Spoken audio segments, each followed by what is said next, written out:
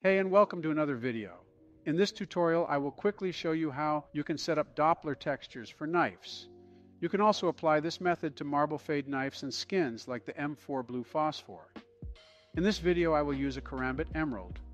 Before we start, make sure you watch these two videos first, as we need the methods of both of these videos to get going. You will need UMod and the Source Tool add-on for Blender. Alternatively, you can use the CSGO add-on instead of using the Source Tool add-on. To get all the relevant textures, open up UMod and start the game with it.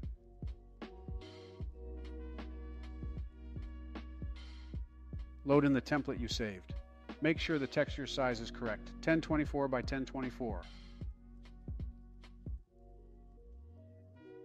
Now head over to float.db or just use an inspect link of any Doppler knife. In my case, I will choose a Karambit Emerald. Just open up the inspect link and inspect the skin in game. Wait for the skin to load in and check if your textures are in the UMod texture folder. This knife looks so damn good. Now while in Blender, you can use the CSGO add-on to import the knife of your choice. If you want to use the Source Tools add-on, simply click on Import and look for Source Engine Model. Now open up the folder you downloaded. Go into the Weapons folder. Here you will see all the guns and knives. Look for the gun of your choice, in my case the Karambit. Make sure you import the V_ model of the knife, not the W_ model, and import it as shown. You can delete the bones the knife came with. Just select them and press Delete or the X key on your keyboard. Now go into the shading tab that is shown above.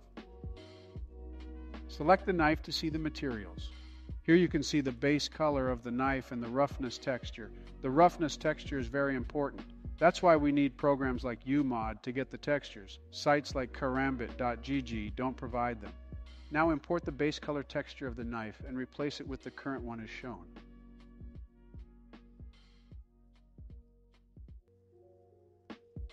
You can then delete the old one. Do the same for the roughness texture.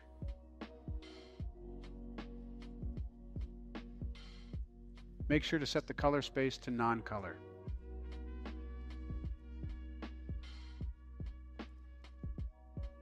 Now to fine-tune, we will separate the blade from the handle. Select the knife and go into edit mode. Press L on your keyboard to select the parts that have the Doppler texture.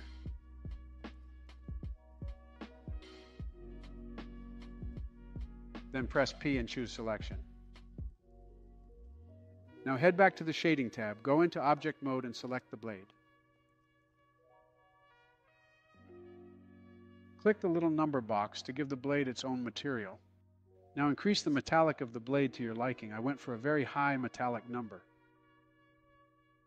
To control the roughness, you can increase or decrease the math node that says multiply.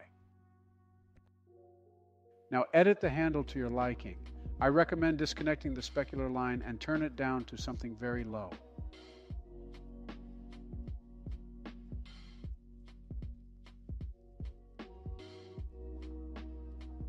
Then you can create any scene you want. I will just use something simple, sped up for your time's sake.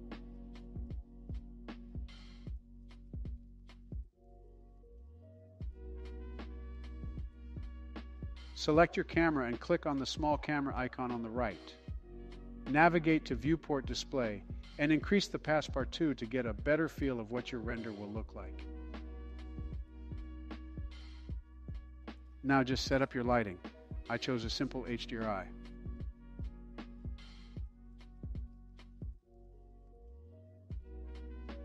Once you are happy with the scene, click on the blade again, and you can add in bright contrast node to give the Doppler texture some extra pop. Use the same values as shown.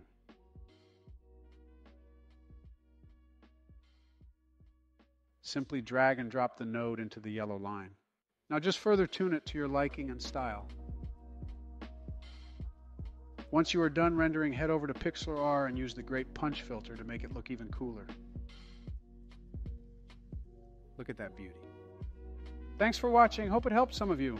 Make sure to follow this channel and join our great Discord server to get all the latest news and updates.